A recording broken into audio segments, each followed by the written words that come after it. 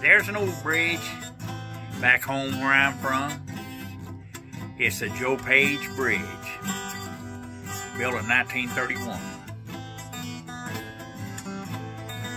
Now, when I was a kid in class, I didn't pay much attention to the history of the past. I should have paid more attention to what Miss Weishaar taught.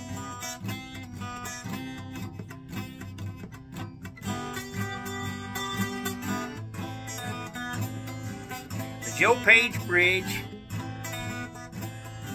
is the world's tallest vertical bridge. It raises real high to let the boats go by. Now, Calhoun County is a peninsula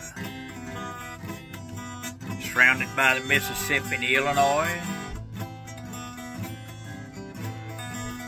But if you don't want to go by boat, take a ride up to the Joe Page Bridge.